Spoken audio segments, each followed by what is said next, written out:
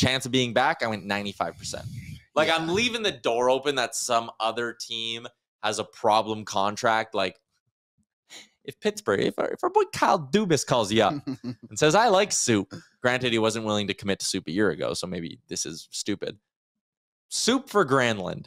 $5 million contracts, you swap them. Do you do it? I think you probably do, right? I discuss it. The goalies on the market this summer aren't even that bad. Jari, that's the big one. Aiden Hill.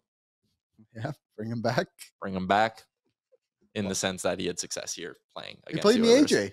That's what I meant. Oh, really? Played for the Calgary Canucks, but like 10 games or something like that. Bring him back.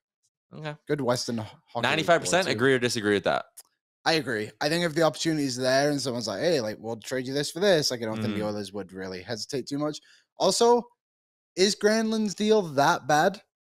$5 million for a guy that got 49 points this season? I know it's not perfect by any means. I just don't see him having 50 again next year. Maybe on the Oilers, he'll get 60.